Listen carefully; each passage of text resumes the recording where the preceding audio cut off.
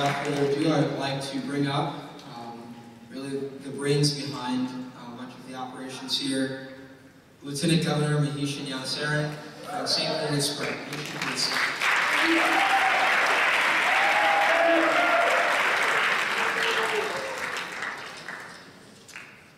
Good morning, youth and government. So, my name is Mahishan, and I have the absolute pleasure of serving you as the Lieutenant Governor of the 2014 legislative year.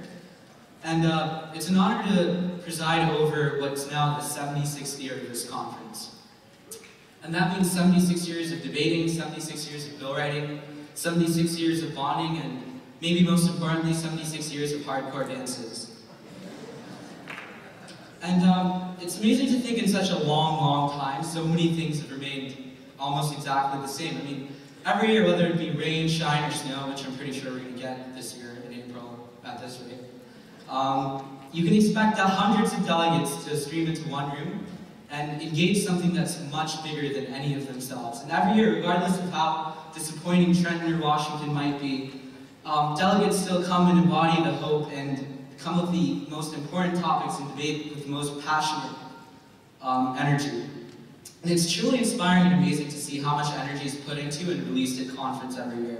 And as each conference grows and builds into something much bigger than itself, all of it can really be traced back to a certain group of rebellious kids, and that's all of us.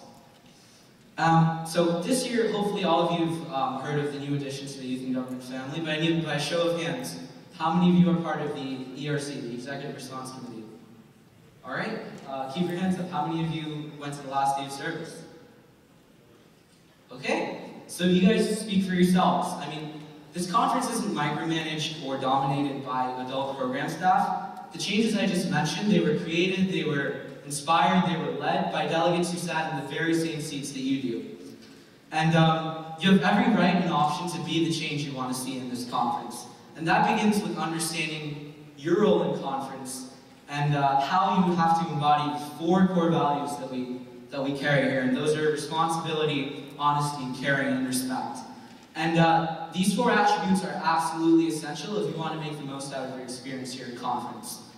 Now, if you catch yourself during committee or whatever, talking to someone, exchanging opinions, and you find yourself as not the most considerate delegate, be honest with yourself. Take that time to assess yourself and ask, how can I respond to that a little more graciously?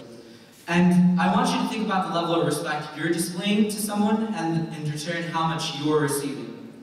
And additionally, if you walk around Monroe Township High School or the State House later at conference, think of the amount of trust that's been put into each of us.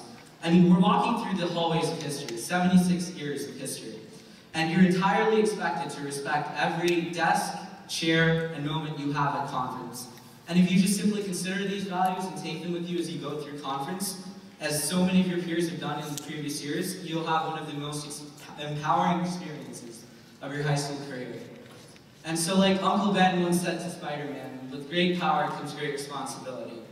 This is your conference. Take it, run with it, make it your own. Thank you.